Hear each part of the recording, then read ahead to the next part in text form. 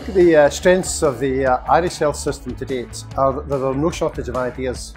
So today's conference, we have a fantastic number of good suggestions about how we can improve services. The real issue is now how we put these into practice, operationalise them and spread them throughout Ireland. We're moving into a world where leadership needs to think of networks.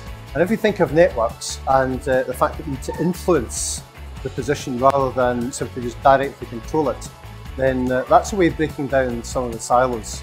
There is also the interesting prospect ahead, which is currently under consultation, of geo-alignment of both community-based organisations and hospital-based organisations. So I think the key priorities for the Irish health and social care services, first of all, really getting to grips with implementing Sláinte care. A number of things in there that I think are really quite important. As an example, the separation of elective and unscheduled care by the creation of elective centres. That has a number of benefits, both the reduction of waiting lists and also our ability to provide a good unscheduled care service. I think another key priority is how we develop and nurture and motivate our staff. And perhaps the third one is how we drive value in what we do. And value just isn't really about cost savings, it's also about quality, getting it right first time in a new model of care, which is perhaps the theme of today's conference.